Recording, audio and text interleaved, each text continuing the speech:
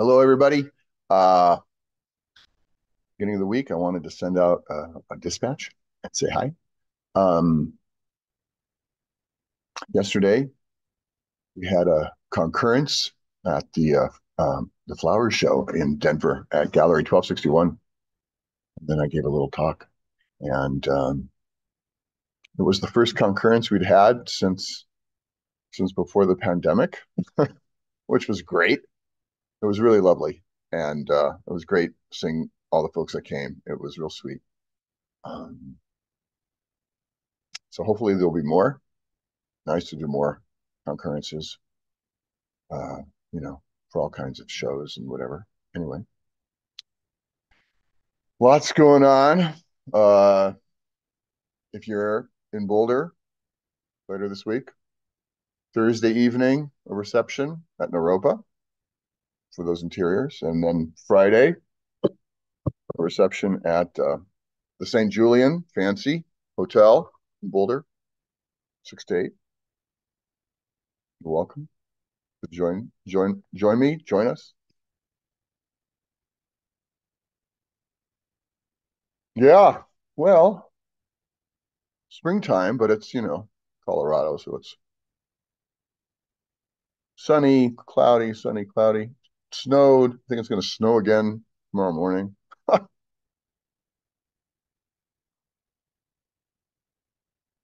Anyway, I thought what I'd do, I wanted to read from John Berger, more John Berger, in the shape of a pocket. Um, and I'm thinking of reading the whole thing. I hope it's not going to be too long for everybody. Uh, but it's so good. We'll see.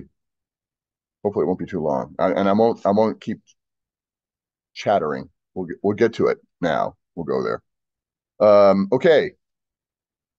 This is Steps Towards a Small Theory of the Visible for Eve. Eve was his son. Is his son. When I say the first line of the Lord's Prayer, Our Father who art in heaven, I imagine this heaven as invisible, unenterable, but intimately close. There's nothing Baroque about it, no swirling infinite space or stunning foreshortening. To find it, if one had the grace, it would only be necessary to lift up something as small and as at hand as a pebble or a salt cellar on the table. Perhaps Cellini knew this. Thy kingdom come. The difference is infinite between heaven and earth, yet the distance is minimal. Simone Weil wrote concerning this sentence, here our desire pierces through time to find eternity behind it. And this happens when we know how to turn whatever happens, no matter what it is, into an object of desire.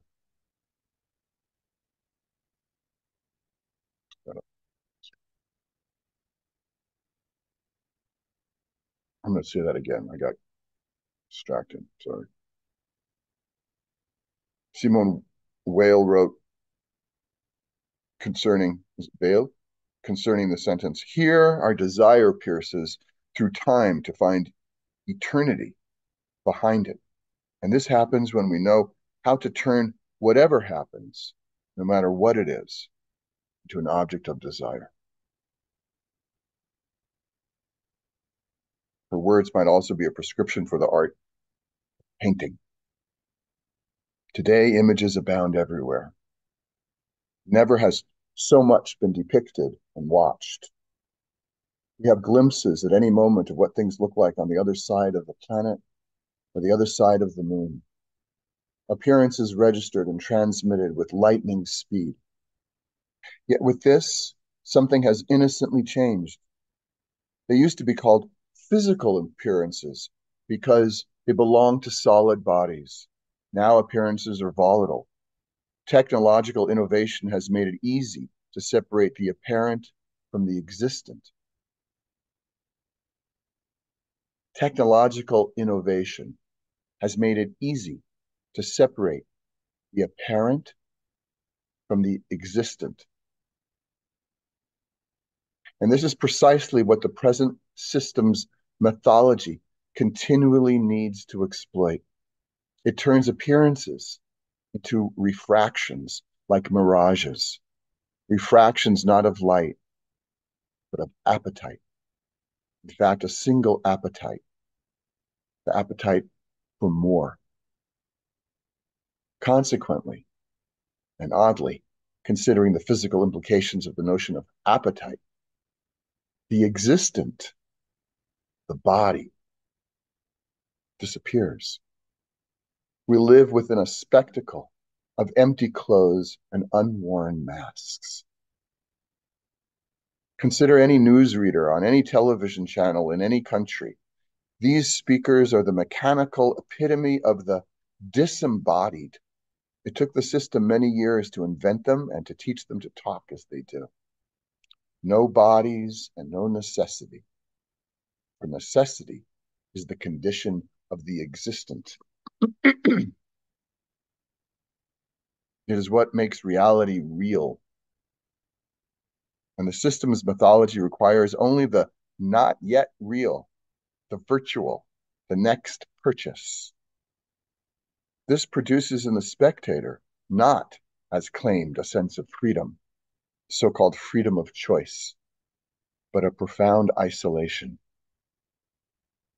Until recently, history, all the accounts people gave of their lives, all proverbs, fables, parables, confronted the same thing: the everlasting, fearsome, and occasionally beautiful struggle of living with necessity, which is the enigma of existence, that which followed from the creation and which subsequently has always continued to sharpen the human spirit. Necessity produces both tragedy and comedy. It is what you kiss or bang your head against. Today, in the system's spectacle, it exists no more. Consequently, no experience is communicated. All that is left to share is the spectacle, the game that nobody plays and everybody can watch. As has never happened before, people have to try to place their own existence and their own pains single-handed in the vast arena of time and the universe. I had a dream in which I was a strange dealer, a dealer in looks or appearances. I collected and distributed them. In my dream, I had just discovered a secret. I discovered it on my own without any help or advice. The secret was to get inside whatever I was looking at. Bucket of water, cow, a city like Toledo, seen from above, an oak tree, and once inside, to arrange its appearances for the better. Better did not mean making the thing seem more beautiful or more harmonious, nor did it mean making it more typical so that the oak tree might represent all oak trees. It simply meant making it more itself, so that the cow or the city or the bucket of water became more evidently unique. The doing of this gave me pleasure, and I had the impression that the small changes I made from the inside gave pleasure to others. The secret of how to get inside the object so as to rearrange how it looked was as simple as opening the door of a wardrobe. Perhaps it was merely a question of being there when the door swung open on its own. Yet when I woke up, I couldn't remember how it was done, and I no longer knew how to get inside. The history of painting is often represented as a history of succeeding styles. In our time, art dealers and promoters have used this battle of styles to make brand names for the market. Many collectors and museums by names rather than works. Maybe it's time to ask a naive question. What does all painting from the Paleolithic period until our century have in common? Every painted image announces, I have seen this. Or when the making of the image was incorporated into a tribal ritual, we have seen this. The this refers to the sight represented. Non-figurative art is no exception. A late canvas by Rothko represents an illumination or a colored glow which derived from the painter's experience of the visible. When he was working, he judged his canvas according to something else that he saw. Painting is first an affirmation of the visible which surrounds us and which continually appears and disappears. Without the disappearing, there would perhaps be no impulse to paint, for then the visible itself would possess the surety, the permanence, which painting strives to find. More directly than any other art, painting is an affirmation of the existent, of the physical world into which mankind has been thrown. Animals were the first subject in painting, and right from the beginning, and then continuing through Sumerian, Assyrian, Egyptian, and early Greek art, the depiction of these animals was extraordinarily true. Many millennia had to pass before an equivalent lifelikeness was achieved in the depiction of the human body. At the beginning, the existent was what confronted man. The first painters were hunters whose lives, like everybody else's in the tribe, depended upon their close knowledge of animals. Yet the act of painting was not the same as the act of hunting. The relation between the two is magical. In the number of early cave paintings, there are stencil representations of the human hand beside the animals. We do not know what precise ritual this served. We do know that painting was used to confirm a magical companionship between prey and hunter, or to put it more abstractly, between the existent and human ingenuity. Painting was the means of making this companionship explicit and therefore, hopefully, permanent.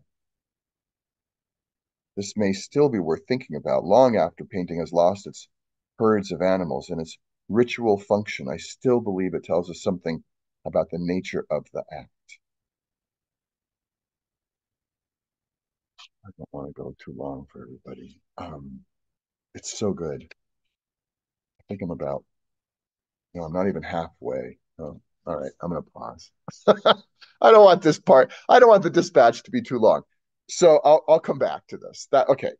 And I'm going to I'll put I think I have this as a PDF. I'll put a link in the email. And I'll continue next time. We're about to get to Mount Saint Victoire with Cezanne. It's really good. Anyway, and then I'll tell you, maybe next time I'll tell you the story of how I came upon this essay. I mean, it blew me away. It really did.